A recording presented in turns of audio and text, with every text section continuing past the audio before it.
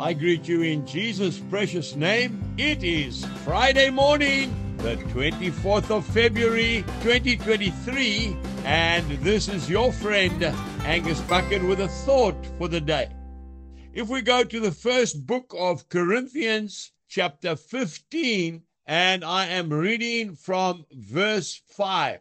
He was seen by Cephas, that's the other word for Peter, then by the 12.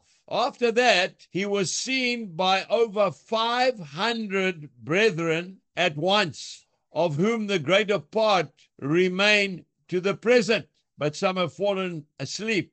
After that, he was seen by James, and then by all the apostles. Then last of all, he was seen by me also, as by one born out of due time. Oh yes, he is alive. Jesus is alive. You know, folks, I see him everywhere. I see him in a baby's smile. I see him in the faces of two young people who have fallen in love for the first time.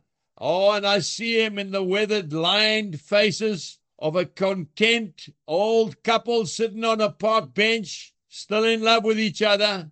I see him on the farm. I see him in a new crop bursting through the ground after a beautiful shower of rain. I see him in the proud mother cow as she has just given birth to her newly born calf.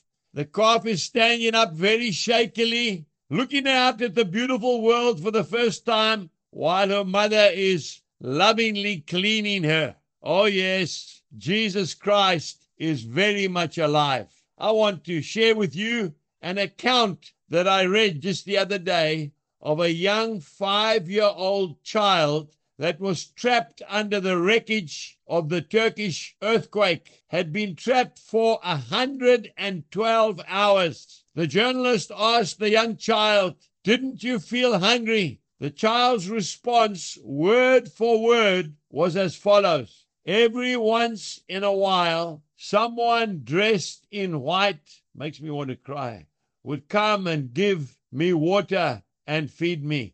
Jesus is alive. Call on him today, and he will feed, and he will give you drink, and he will keep you strong until he comes to take you home to be with him in glory forever. Have a wonderful day, and Jesus bless you. Goodbye.